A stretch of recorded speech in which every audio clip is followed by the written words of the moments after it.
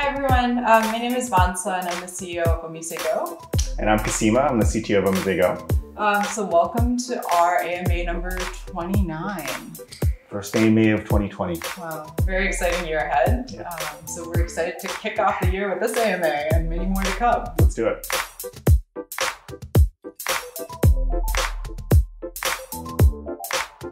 Is the finalization of this audit alone to start allowing partners and Omise to use the OMG Network for real transactions? Or are there other features and developments needed before the network is ready for that? If not, can you provide more details on what's required from here on out before letting real volume trade? So completion of the audits was a really big milestone for us. And like I mentioned in the tech update, it was a lot of work to get there, and we are proud of what we've done up to that point.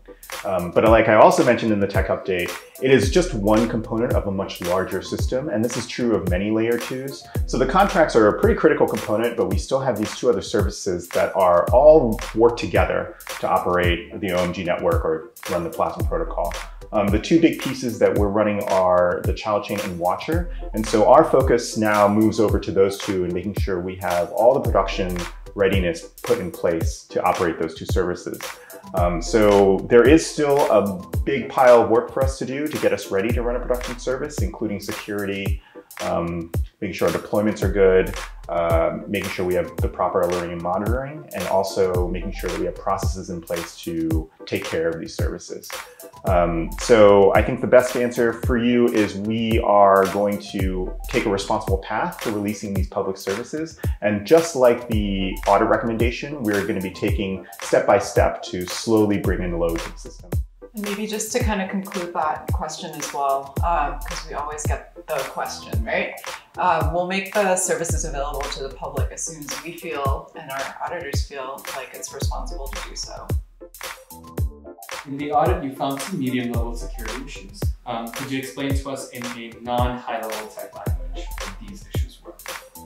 Yeah, so Kasima and I were talking about this earlier, and there are kind of big 4 points that stuck out to me, right? So input validation was one, removal of unused code was the other one, and then denial of service attack was one, and I think the fourth one was around UTXO fragmentation. Yeah, but I think those are the four major themes as I see them out of the audit.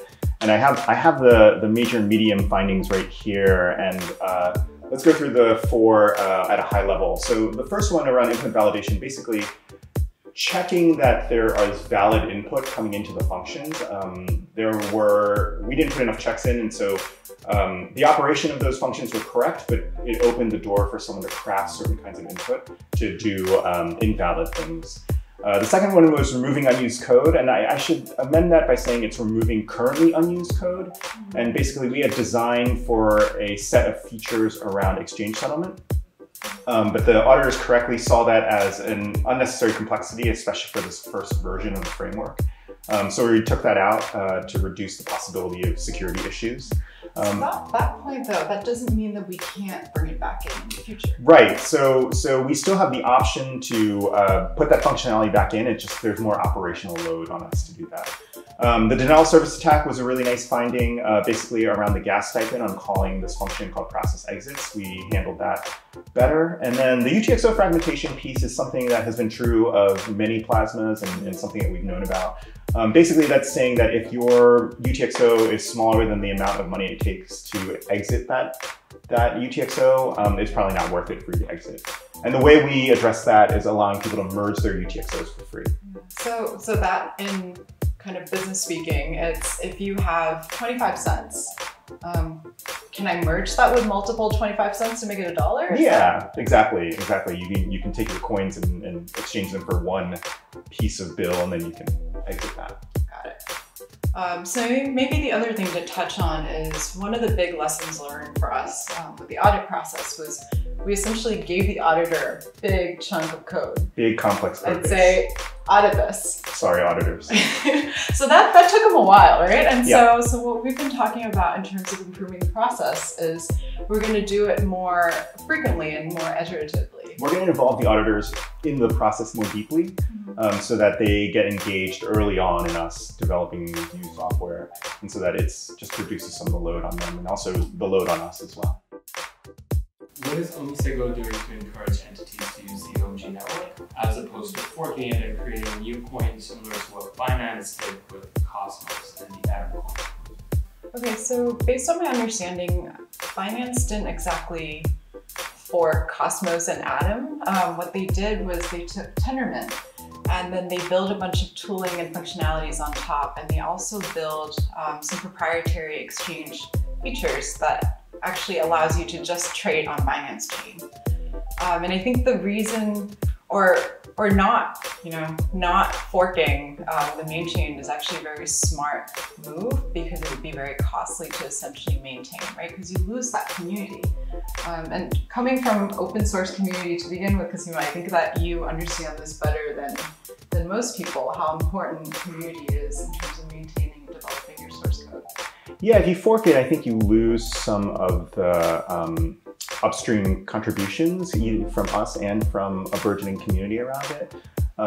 We were here to build a public service, a public good, and so I think that this is available for people. But in addition to that, I think like a lot of open source businesses, the source code is available for people to use as they choose, but it is a lot of operational cost to run it.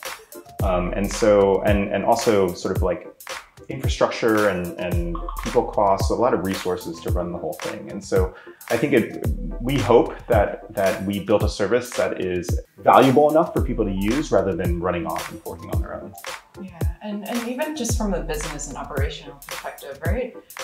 We've been building the network, and we have essentially all the historical knowledge in terms of what research were done, what development decisions were made, and I think those are really valuable in terms of how you better operate the network and make future decisions.